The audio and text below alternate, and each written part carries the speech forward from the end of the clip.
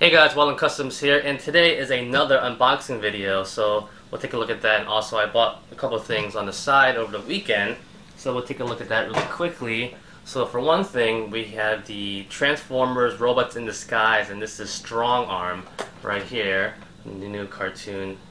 Not bad. Hopefully the autofocus is working, as you see right there. Added to my collection, why not? I also got this little guy as well, which is pretty cool. I actually wanted the head and the little accessory right here, so let's see how that works out. Not bad at all. Put to the side.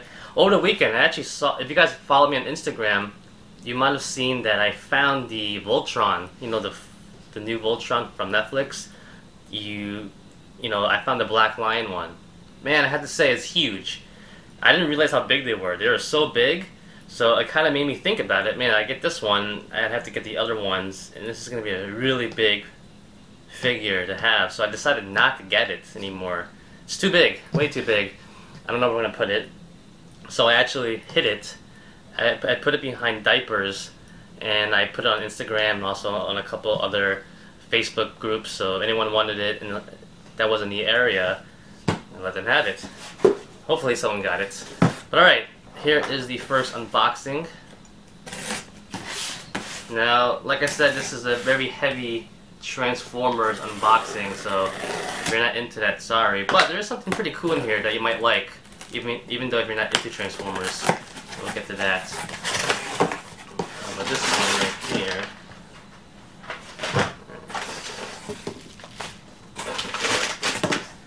These are from TF Source, and I bought these used because either it's really hard to find now, mints, or very expensive, so we're not about that. So we got Wheeljack right here, complete, pretty cool. This is from the Transformers Prime series. I like this. I love Transformers Prime. Like I said, if you guys don't remember me saying that, Transformers Prime is probably easily my favorite Transformers cartoon in a long time, aside from Beast Wars, of course. But this is pretty cool. It's not bad. It's not bad buying stuff used, guys. You know, no need to spend all the money. And this one is actually Bumblebee from an older generations line, but this is pretty cool. Bumblebee one, a little trailer in the back. That's a speedboat. Not a speedboat. What is this thing? Whatever it's called. Alright, now for the fun stuff. The fun stuff. The big stuff. I'm gonna rip this open.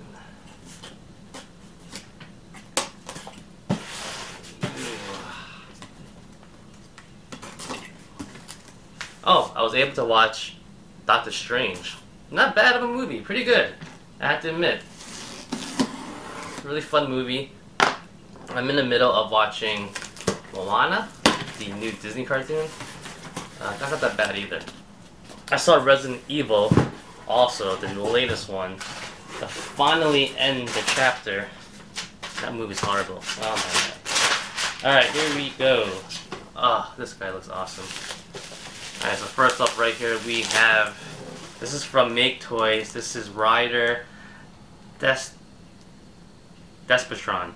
Ryder Despotron. This is basically Megatron. It looks pretty nice. I like this one right here. Looks pretty cool. Next up, we have here. Nice packaging, by the way, by TF Source. So this one is by Mastermind Creations. This is a third-party brand right here, and it's Titanica. Now this is a really big Transformer. She's huge. The funny part is when I first bought this, I didn't know it was a girl. Not like it makes a difference, but she's purple. I mean, she's called Titanica. I guess she's a girl, but she doesn't look like one. But this is pretty cool as well. Let's see if that auto focuses. Don't know if it is, but there you go. Looks pretty interesting. Alright, so next up we have this guy, which I was really interested in just by looking at it. I don't even know who he is, or even if he's a real character, but it looks really cool. So just got him. And I have some plans for him.